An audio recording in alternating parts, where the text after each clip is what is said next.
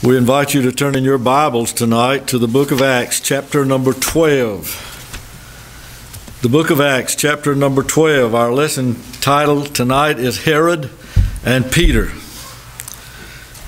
Acts chapter 12, beginning with verse number 1. The word Herod is the same word like the word Pharaoh or the word Caesar. It's really not a name, it's a title actually. This title's supposed to mean hero, but I don't think he's very heroic myself. I think he's kind of a dirty dog, but anyhow, this is Herod Agrippa the First, and he's strictly a politician. In Acts chapter 12, verse number 1, now about that time, Herod the king stretched forth his hands to vex certain of the church. He's not going to vex or oppose or trouble or oppress anybody other than the church. That's going to be different from the Jews.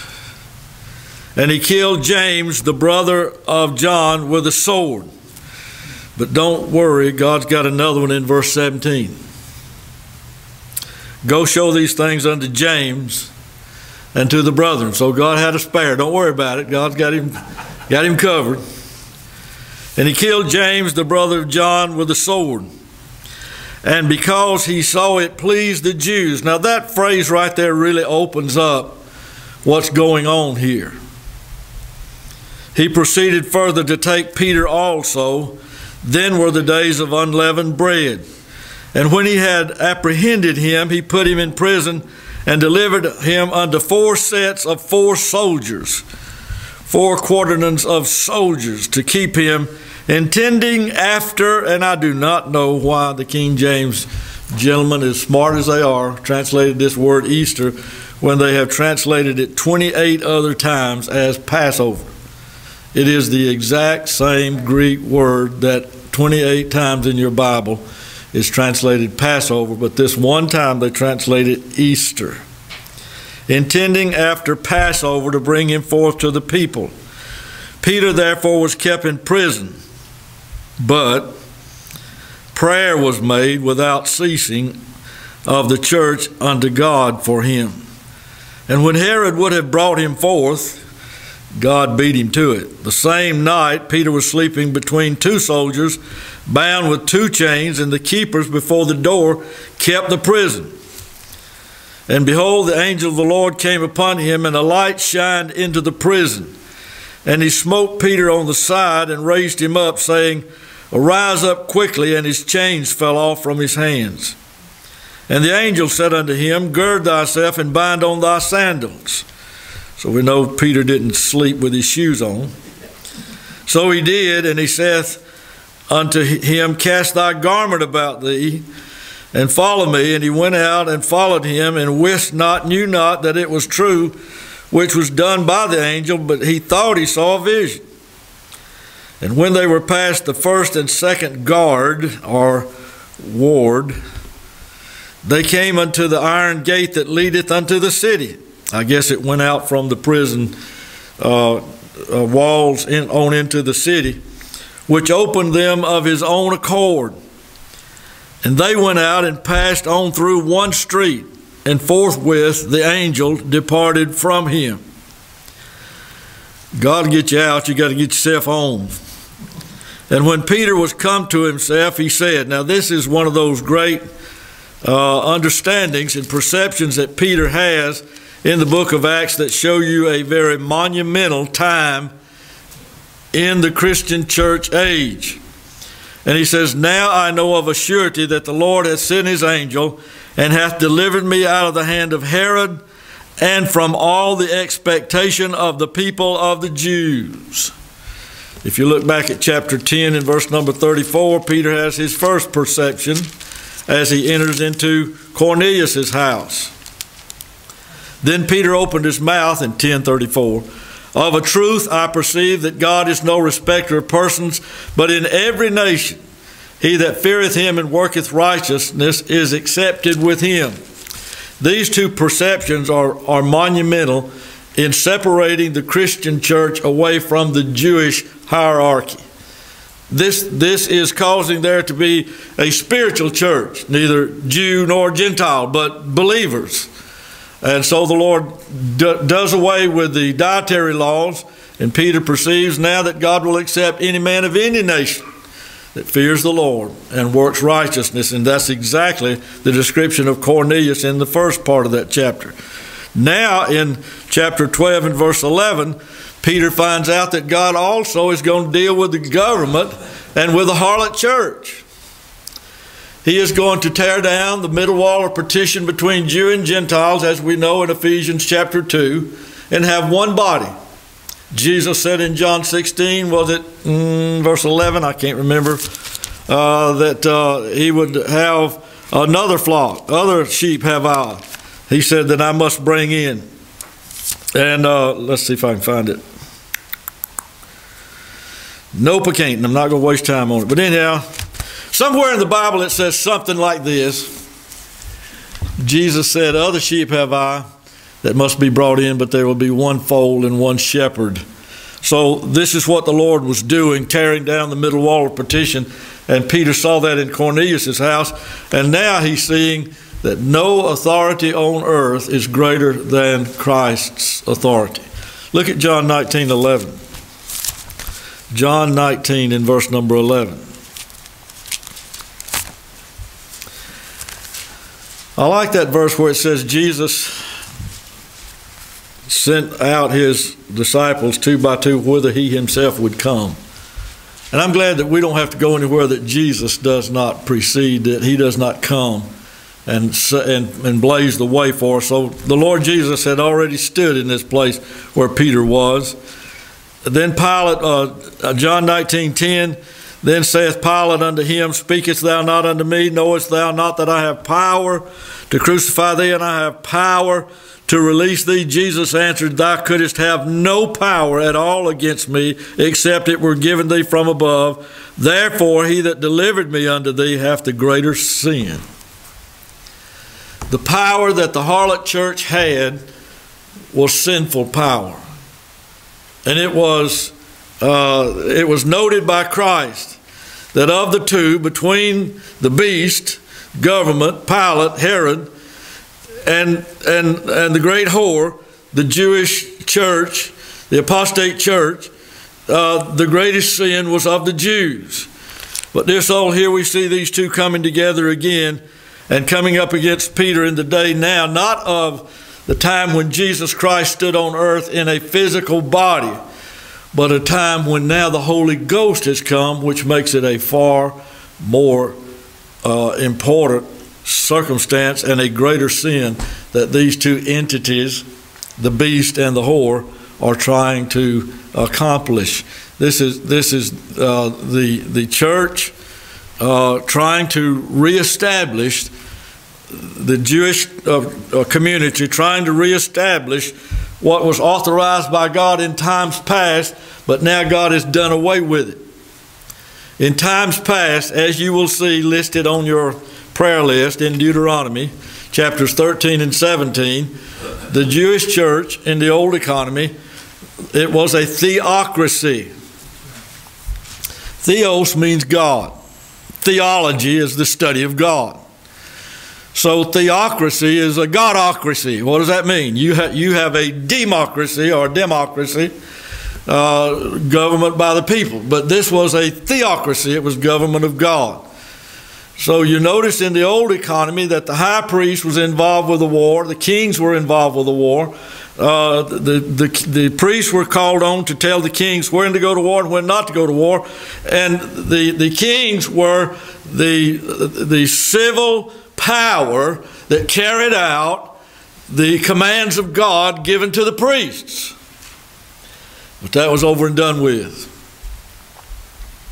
And it was sad, dear soul, that they're trying to reestablish this, and the devil keeps trying to reestablish it down through the ages. Let's do go to one scripture in Deuteronomy 17:15. Just one verse. You can read those others later. The other ones in your prayer list, Deuteronomy 13, 12 through 18, and Deuteronomy 17, 2 through 7, tell you that the Jewish church had the authority to kill one individual or a whole city of individuals, wipe out an entire city if they found them to be idolatrous. It was under their authority to be able to do so. In fact, if they didn't do it, God would have wiped them out. Deuteronomy 17 and verse 15. Thou shalt in any wise, verse 14, when thou art come into the land which the Lord thy God giveth thee, and shalt possess it, and shalt dwell therein, and shalt say, I will set a king over me, like as all the nations that are about me.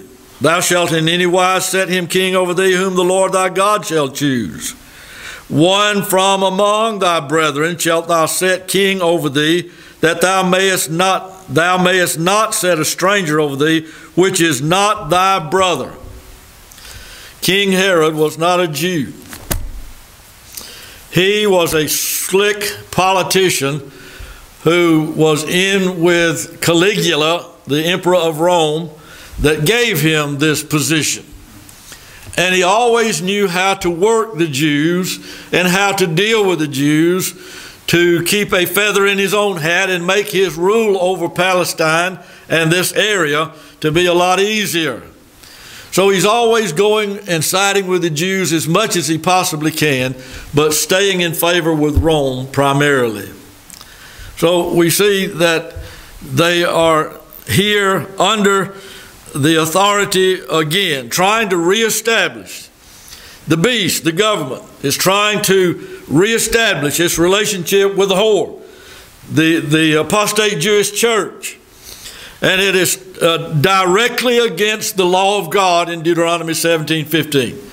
And let me show you something else. When did this happen? John chapter 19, verse 13.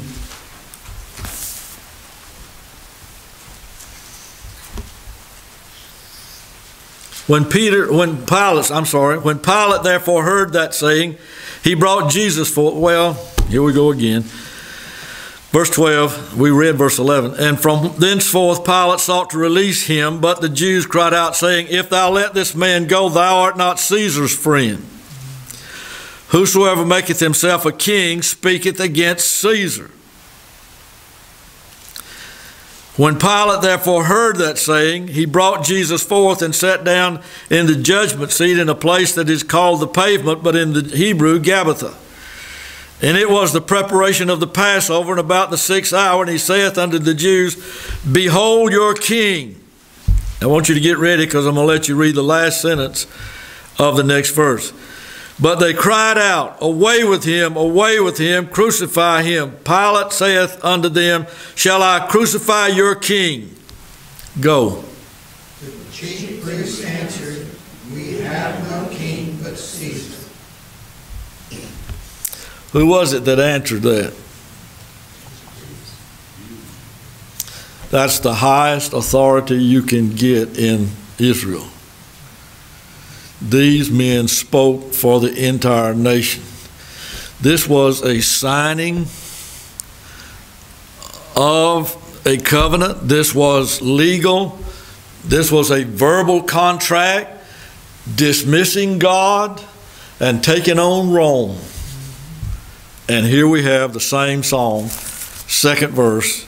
Now about that time, Herod the king stretched forth his hands to vex certain of the church, and because he saw it pleased the Jews, he proceeded further to take Peter also. This is that same old romance between the whore and the beast. And what had happened was the Jews had had a king. You say, I know, King David, King Solomon, King Jehoshaphat, or whatever. No, that's not what I'm talking about. This one was the King of all kings and the Lord of all lords. His name was Jesus. And you know what they did with him? They murdered their king. And now they're going to substitute Herod in his place so that they can give Herod the biblical authority from Deuteronomy 13 and 17 to execute their enemies for them. And dear soul, that is a bad deal for both of them. Because any time, and we're going to find this at the end of the chapter, you have a civil, let me go over that. Anytime you have a civil magistrate that is being given authority by the religious boys, he will turn into God every time. He will think himself to be God and that he can do no wrong and that everything he does is absolutely right and it's the will of God. And that's what happened. So here is a theocracy from hell. It wasn't really a theocracy because God was not involved in it. But it says in verse number 1, vex certain of the church. Verse number 3, he saw it pleased the Jews. Verse number 11, delivered me out of the hand of Herod and from all the expectation of the people of the Jews. So we see that Peter understood. He perfectly understood. He knew what God was doing. He knew that here was the devil trying to reestablish that which God had had in the old economy, and he's trying to bring it back now. Most of the, I don't know what to call them, demigods, tyrants that we've had in the world thought themselves to be directly under the voice of God. And this is no exception. Would you look with me to Revelation 17? Revelation 17, verse number 1.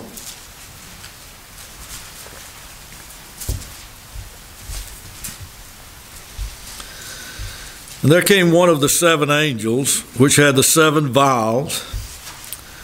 He was pouring out plagues on the earth. And he talked with me, saying unto me, come hither. I will show thee the judgment, not the great whore, but I will show you the judgment of the great whore that sitteth upon many waters. She sits as queen. You have the word sitteth in verse number 1. You have the word sit in verse number 3. And in verse number 9, on which the woman sitteth. She is enthroned in her own mind. She is enthroned by the powers of the devil and the powers of darkness, and she finds her authority with the beast, with the government. And I will show you the judgment of the great whore that sitteth upon many waters, whom the kings of the earth, therefore they are earthy, have committed fornication. What kind of fornication are we talking about? The James 4:4 fornication. Friendship with the world. That's the adultery that he's talking about. And the inhabitants, here again, of the earth have been made drunk with the wine of her fornication. Be not drunk with wine wherein is excess, but be ye filled with the Holy Spirit. That which enthuses you, enables you, gives you understanding beyond yourself is a spirit of the new wine, the Holy Ghost. These people have the spirit of the demonic wine, that of ambition and greed and covetousness, that desire like Nimrod to rule over men and to be in authority over all other men. The desire for power. I have power to deal with you as I please, Pilate said to Christ. He said, I'm going to show you that. So he carried me away in the spirit into the wilderness. And I saw a woman, the great whore, sit upon a scarlet-colored beast, human government, full of names of blasphemy, having 7 heads and 10 horns. And the woman was arrayed in purple and scarlet, and decked with gold and precious stones and pearls, having a golden cup in her hand, full of abominations and filthiness of her fornication.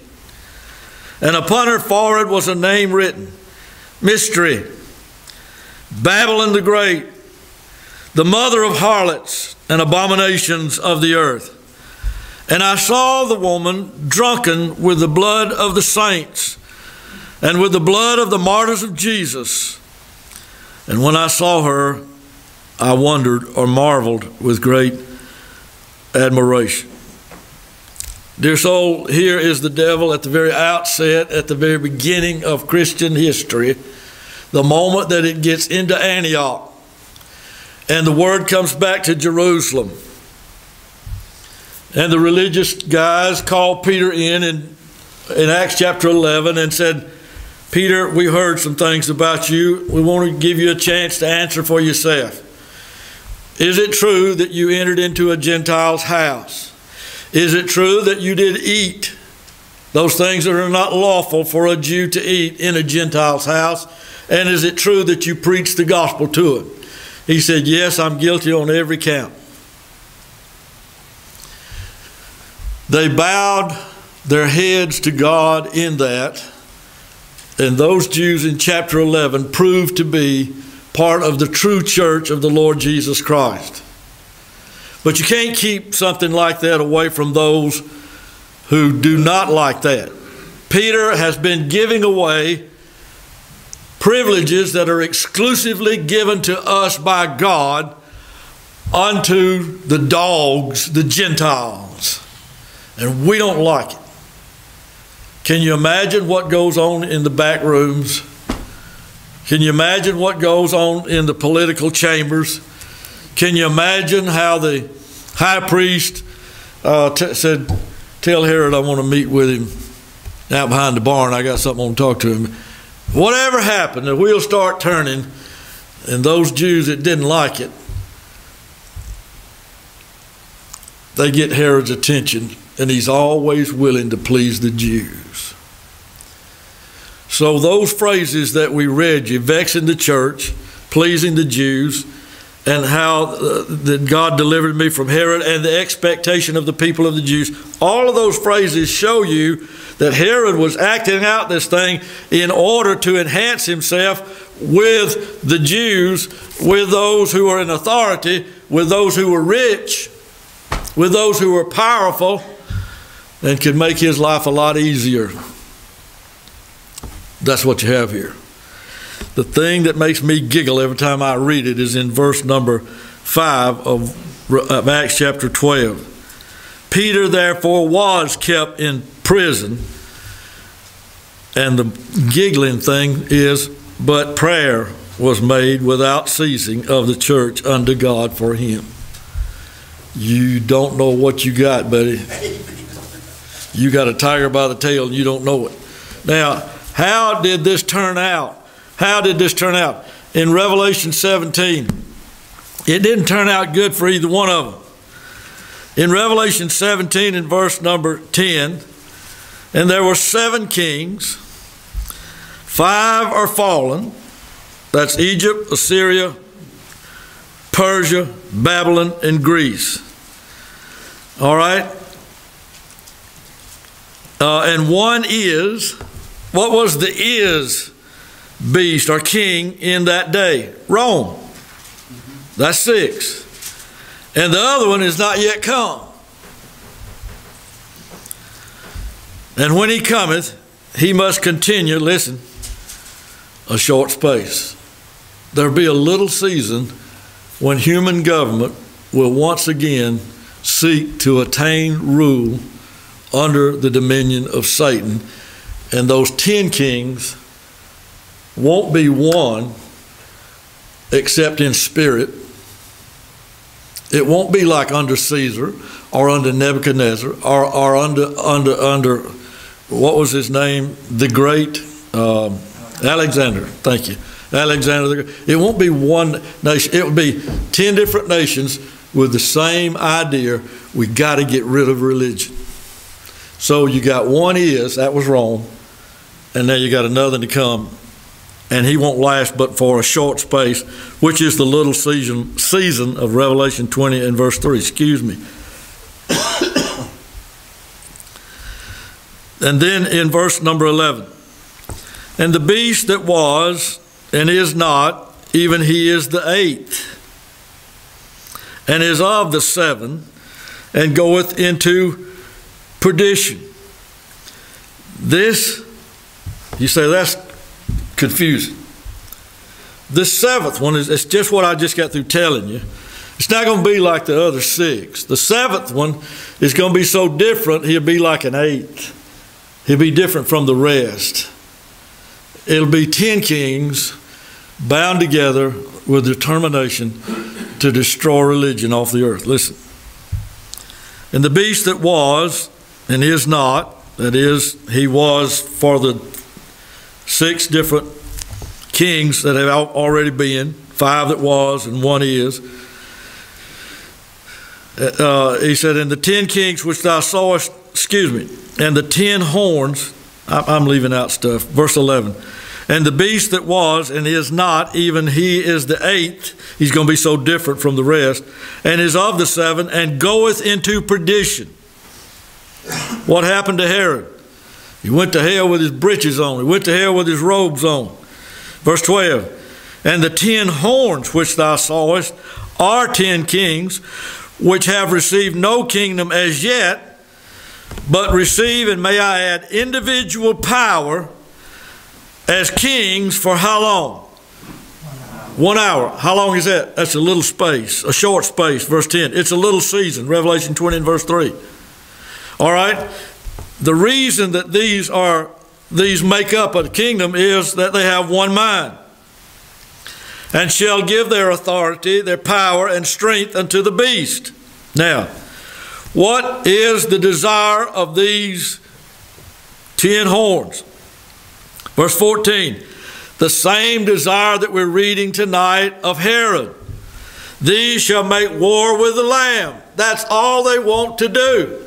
Herod wanted to vex the church. Herod wanted to please the Jews. The one thing Peter saw that God did was stop Herod from accomplishing the expectation of the Jews. These shall make war with the Lamb, and the Lamb shall overcome them. That's why I giggled back there in 12:5, because God had his people praying. For he is Lord of lords and King of kings, and they that are with him are called and chosen and faithful. All right.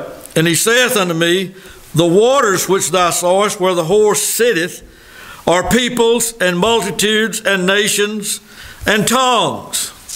Now, where was the church told to go and preach? Back in chapter 5, I think it's verse 9. And they sang a new song, saying, thou art worthy to take the book and to open the seals thereof. For thou wast slain and hast redeemed us to God by thy blood, and here we go, out of every kindred and tongue and people and nation. So these in 5:9 are of the population of the world that have heard the gospel and have believed. But these in Revelation 17 and verse number 15 are those that have heard the gospel and rejected Christ. They're out of the same bunch, because there are many that are called, but few that are chosen. And the 10 horns which thou sawest upon the beast, watch it now, these shall hate the whore, and shall make her desolate and naked, and shall eat her flesh and burn her with fire. Why are they going to do that? There ain't nothing worse than an old used up diseased whore. And that's what the harlot church is. God's people are called a chaste virgin. She's called a pure bride. This is just the opposite. What is a whore? It's a woman that has thrown off her headship, walked away from her father or her husband, and said, I'll do what I want to, and I'll use my body to get anything I want. That's what this is. How come this happened? Verse 17. For God hath put in their hearts, whose hearts? The hearts of the 10 kings. To fulfill his will. And why are they of one mind? In verse 13. Because God hath put in their hearts to agree, in verse 17, and to give their kingdom unto the beast. For how long? Until the words of God shall be fulfilled. And the woman which thou sawest is that great city which reigneth over the kings of the earth. It is harlot, Jerusalem. So we see that this is nothing new. Herod doing this is that which is prophesied, is that which God does. It's God that puts it in their hearts to fulfill his will. This is going to be the dealings with those who reject his son and refuse him. The devil is going to have to play the street sweeper and the garbage collector. He's going to have to clean up all this mess. And the devil, thinking that he is now putting together a theocracy like God had in the olden times, will put this back together, not knowing that he's fulfilling the will of God and bringing to pass that which God had ordained from the very beginning. Ain't you glad? 1 Thessalonians chapter 2. 1 Thessalonians chapter 2.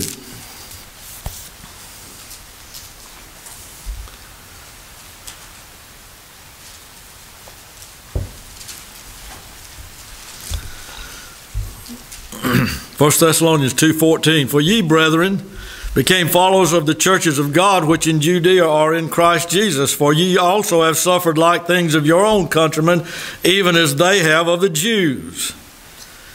All right, we're speaking of the Jews. 1 Thessalonians 2:15. Who both killed the Lord Jesus and their own prophets, and have persecuted us, and they please not God, and are contrary to all men. They ain't worth nothing but to be thrown in the garbage.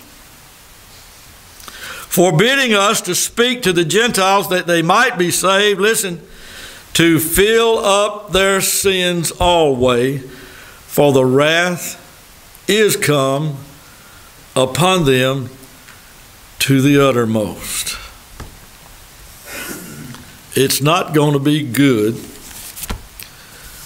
for the apostate Jewish church in Jerusalem, and they're not going to get what they promised themselves when the high priest meets in the back room with Herod and they make a deal to do something about the church, because Peter and James and them guys are giving away our exclusive privileges from God. We ain't going to have these Gentiles having this. And we can't believe that in chapter 11 of Acts it's recorded that the Jewish church who had been born again and come to know God, they gave glory to God and received it. So these guys were forced to do something. We got to do something immediately. And they did. How did it turn out for them? Anybody know what happened in 70 AD in Jerusalem? Jesus said there wouldn't be one stone left on another. Guess what? I believe it. They said those Jews swallowed their money and their jewels and everything they could, ran out of Jerusalem trying to get away, and the Romans found out about it, and as they would run out, they would slit their bellies open while they were alive and steal their money out of their bellies. That's what they got for turning on God. How did it turn out for the beast? Well, Revelation 11. Revelation chapter 11. Neither one of them are going to get what they want. Revelation 11:15. And the seventh angel sounded, and there were great voices in heaven saying, the kingdoms of this world are become the kingdoms of our Lord and of his Christ. And he, not Pilate, not Herod, not anybody else, shall reign forever and ever. And the 24 elders which sat before God on their thrones fell upon their faces and worshiped God, saying, We give thanks, O Lord God Almighty, which art and wast and art to come, because thou hast taken to thee thy great power and hast reigned. And the nations were angry. The nations were angry. And thy wrath is come, and the time of the dead, that they should be judged. And that's not talking about physically dead, it's talking about the spiritually dead. And that thou shouldest give reward unto thy servants the prophets and to the saints and them that fear thy name, small and great, and shouldest destroy them which destroy the earth. And the temple of God was open in heaven, and there was seen in his temple the ark of his testimony. There was lightnings and voices and thunderings and an earthquake and great hail. What do we know those things to be? You don't have to rack your brain. Hebrews chapter 12. Hebrews chapter 12. Verse 26. Whose voice then shook the earth, but now he hath promised, saying, Yet what's more, I shake not the earth only in giving the law at Sinai, but I will shake heaven. That is the spiritual realm. But also heaven. And this word, yet once more, signifieth the removing of those things that are shaken. He said there would be earthquakes in that passage we just read. There would be the removing of those things that can be shaken. The house on the sand fell. And of those things that are made, that those things which cannot be shaken, the house upon the rock was sustained, and that they may remain. Now, what are we talking about in all this? Simplify it, brother. Okay, verse 28. All of this, we're talking about earthquakes and shakings and all this. It's nothing more. Wherefore we receiving a kingdom which cannot be moved. Let the floods come. Let the rains fall. Let the winds blow. Let the pilots come. Let the Herods come. Let the agnostics, the atheists, let all of them come. Let the harlot church deny God. Let there be as much of abomination before God as there possibly can be. You will not shake God's church. Because she's founded on Jesus Christ, the solid rock. All this shaking going on, it's just nothing more than God receiving his kingdom, which cannot be moved. What are you going to do during all that shaking? Let us have grace. You like that? Yeah. Let us have grace, whereby we may serve the Lord acceptably with reverence and godly fear, for our God is a consuming fire. And you're going to have to be made fire to be able to endure the fire if you're standing in the presence of God and his glory. It didn't turn out good for either one of them. The Jews had the Romans to destroy them and tear down everything they had in 70 A.D. The key to this, dear soul, and I want to show it to you, is the glory of God. Acts chapter 11. Let's go back over there and see what happened when Peter told them all about the gospel being preached.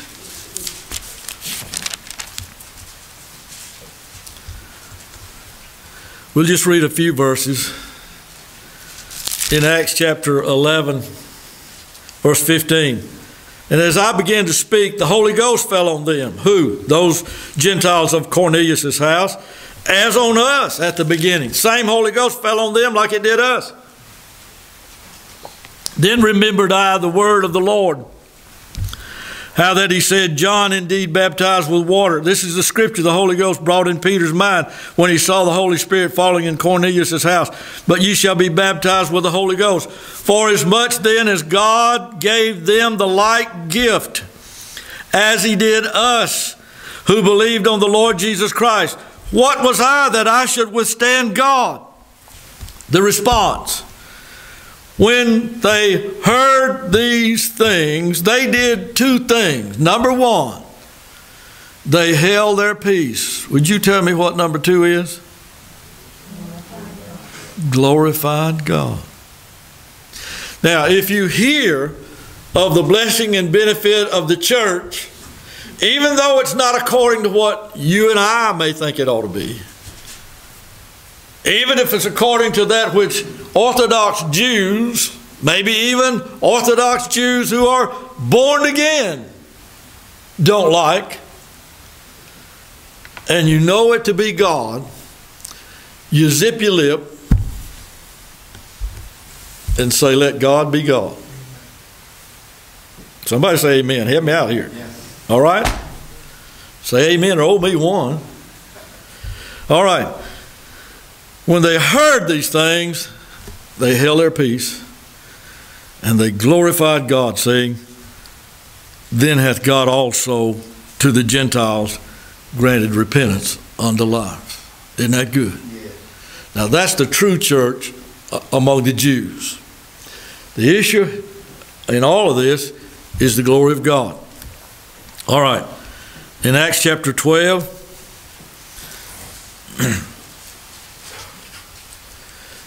Herod is still mad. He has the guards killed. And I like verse 18. It's just so unbelievably good. This will make you giggle too. Acts 12:18. Now as soon as it was day, there was no small stir among the soldiers. And I like these last words. What was become of Peter? How did he get out? I woke up with chains on me, but the chain wasn't on him. And the other bookend on the other side, yep, I had the chain on me, but it wasn't on him. And the guard at the door said, I did not move all night, and I didn't go to sleep on my job. And they went through the second ward, the second guard post. And he said, you know what, that big old gate out there, it always squeaks. We don't have any oil to put on that big old thing, and it always makes a racket. I didn't hear anything. What has become of Peter? By the way, this is next to the last time you hear of Peter in the whole book of Acts. He shows up again in Acts 15, and that's it. So Herod was mad. He sought for him in verse 19 and examined the keepers, and he's so mad and so embarrassed he puts them to death. And both him and Peter were displaced. In Acts 12:17, it says in the last sentence, and he, Peter, departed and went into another place. It not only sent Peter away, and we don't see him on the pages of the book of Acts until Acts 15 at the council in Jerusalem, and then after that you don't see him anymore. But it also displaced Herod. The last sentence in verse 19, and he went down from Judea to Caesarea and there abode.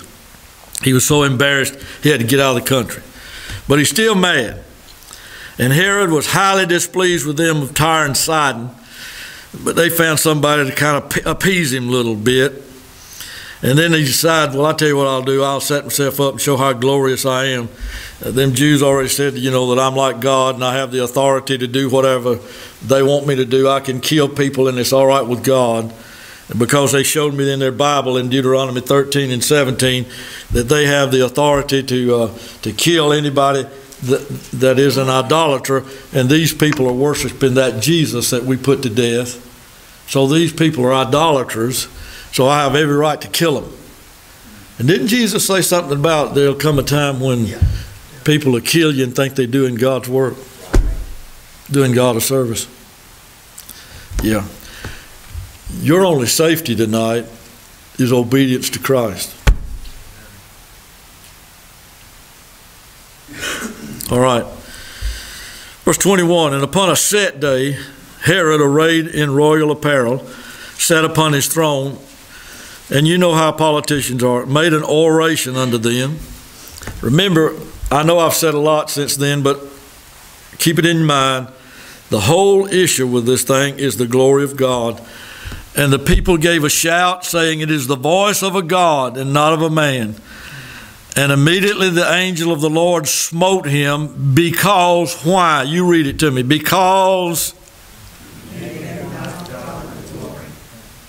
What did they do in 11:18 that lets you see that these were true Christian Jews?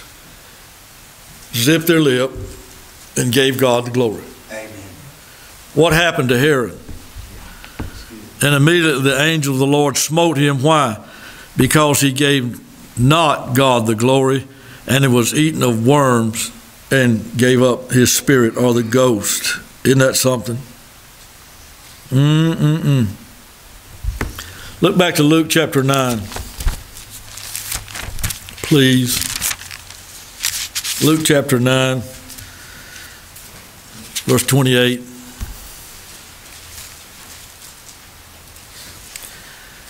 Herod, in sitting there in his royal robes and making his voice known, had his followers, his disciples, whatever you want to call them, say, wow, we've seen God. That's the counterfeit of what we're fixing to read you. That's the real thing. Herod in his royal robes with people saying, ooh, that's God, is the counterfeit. Here is the real thing. Luke 9:28. And it came to pass about in 8 days after these sayings, he took Peter and John and James and went up into a mountain to pray. And as he prayed, the fashion of his countenance was altered, and his raiment was white and glistering. And behold, there talked with him 2 men, which were Moses and Elias, who appeared in what?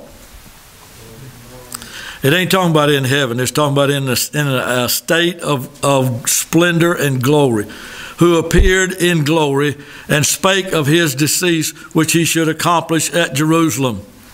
But Peter and they that were with him were heavy with sleep. And when they were awake, they saw what?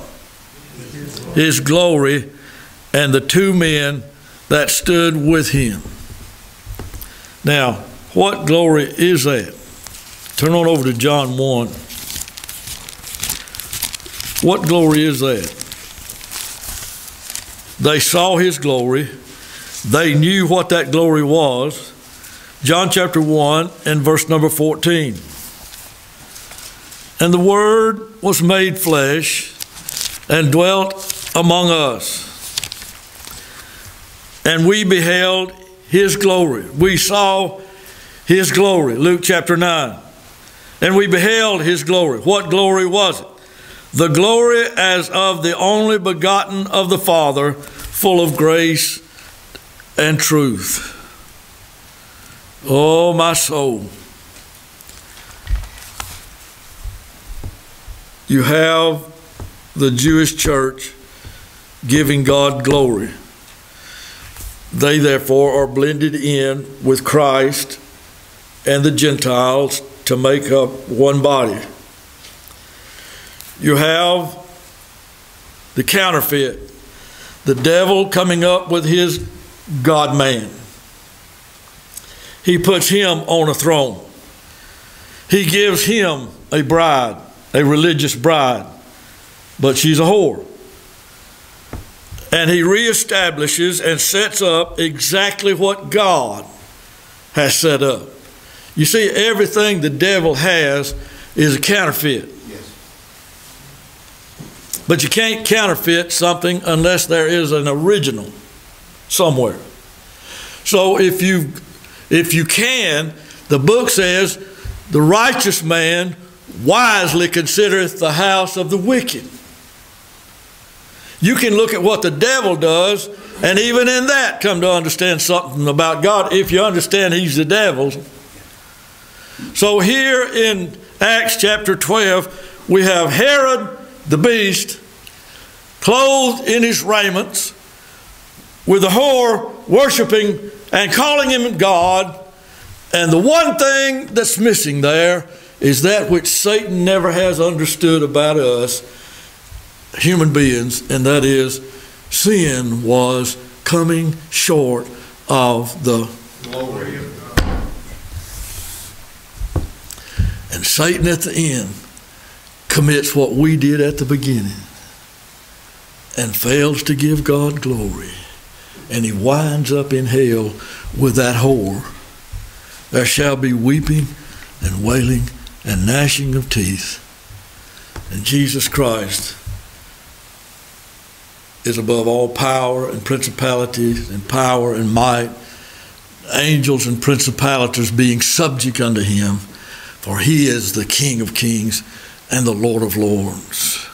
And glory to God, glory to God, glory to God. Children, it don't make any difference how bad it gets out there.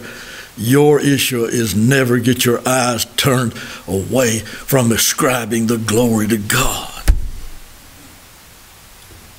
That's your safety. That's your safety.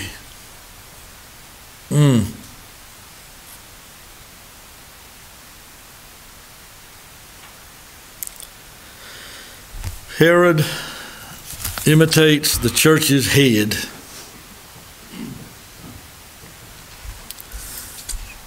And he is destroyed because of it. Next time we see Peter, Acts chapter 15. Next time we see Peter in Acts chapter 15,